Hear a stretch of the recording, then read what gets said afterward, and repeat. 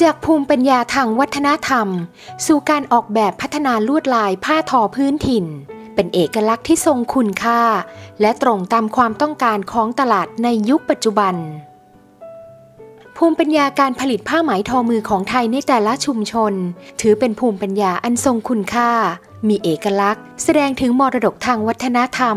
ประเพณีและวิถีชีวิตของท้องถิ่นไทยมาแต่อดีตเมื่อการทอผ้าเปลี่ยนจากการใช้ในครัวเรือนมาเป็นการค้า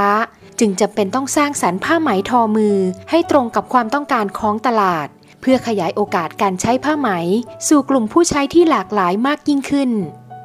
กรมหมอนไหมจึงได้จัดทำโครงการพัฒนาลวดลายผ้าไหมไทยกับชุมชนเพื่อสร้างจุดเด่นของผลิตภัณฑ์ให้เกิดการแข่งขันในตลาดสินค้าสิ่งทอโดยนำการออกแบบมาเป็นเครื่องมือในการพัฒนาลวดลายผ้าทอพื้นถิ่นจากกลุ่มคนรุ่นใหม่ด้วยการนำทักษะด้านการออกแบบมาฝึกฝนเรียนรู้ออกแบบสิ่งทอสู่งานสร้างสรรค์เพื่อต่อยอดคุณค่าของการทอผ้าพื้นบ้าน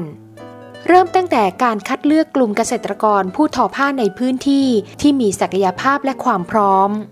สร้างองค์ความรู้ร่วมกันในเรื่องการออกแบบระหว่างเกษตรกรผู้ทอผ้าและกลุ่มนักออกแบบรุ่นใหม่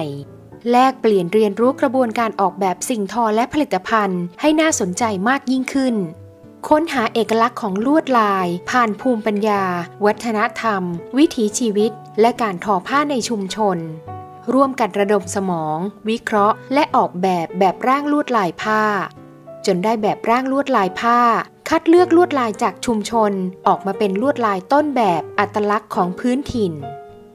เมื่อผสมผสานทักษะการทอผ้าซึ่งเป็นภูมิปัญญาพื้นบ้านกับการออกแบบร่วมสมัยในที่สุดจึงได้ผ้าไหมที่มีลวดลายเอกลักษณ์โดดเด่นสามารถนำไปต่อยอดเป็นผลิตภัณฑ์ที่เข้ากับยุคสมัยได้เป็นอย่างดีจากคนรุ่นใหม่ที่ได้เรียนรู้ภูมิปัญญาท้องถิ่นสู่การสร้างสรรค์สืบสานรักษาไว้ซึ่งวัฒนธรรมหม่อนไหมและการทอผ้าให้คงอยู่อย่างยั่งยืน